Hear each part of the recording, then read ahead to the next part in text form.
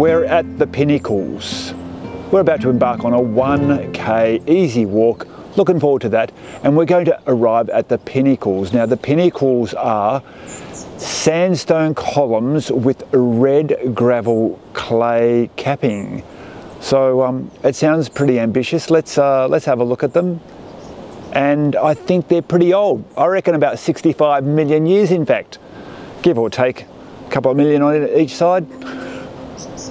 See you later. There you go. I'll follow you.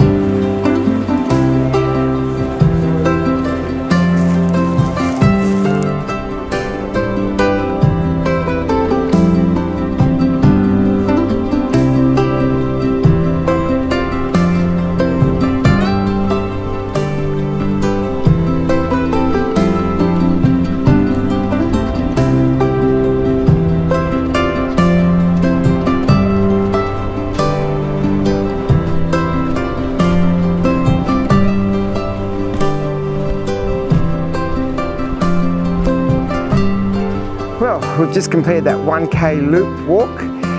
So what were your thoughts about it? Oh, it was just beautiful. It's just when you get there and you look over that balcony, you just see all those beautiful red gravel clay and the white sand cliffs. And yeah, it's just gorgeous. Quite remarkable given that they're so old. But yeah, what I found fascinating on the walk was those massive big Banksias. Oh, you like your Banksias, don't you? They were huge. Anyway. What about the view, Joe? No, the view was spectacular. Yeah. But anyway, we're going to head down to the beach. I think it's about 450... 470 metres. 470 metres down to the beach, and we'll give you a view from the beach and we'll finish up our walk there. And how old will it be, Joe? Give or take a million. 65 million years old, these Pinnacles were created. You did tell us, Peter, from the beginning. Oh, I'm talking about the beach. Pete, The beach, I don't know, Joe, how was the beach? what beach?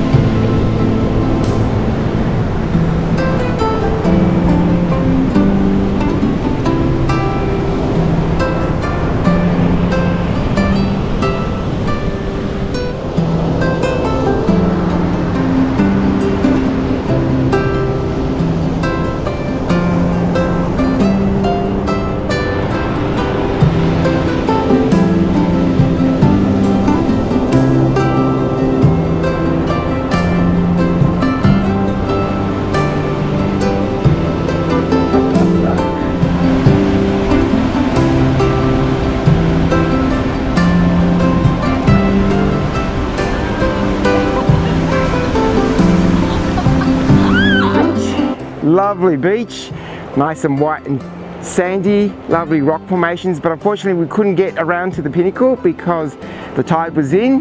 But there is another reason why we couldn't get around. I think something to do with the sand Erosion of the cliffs. Was that the reason? And shifting sands, I understand. Correct. Anyway, that's the end of our adventure for the day. I hope you enjoyed it. Antonio Travels was with us with his wife Bernadette. We enjoyed having their company along, but we'll see you on our next adventure.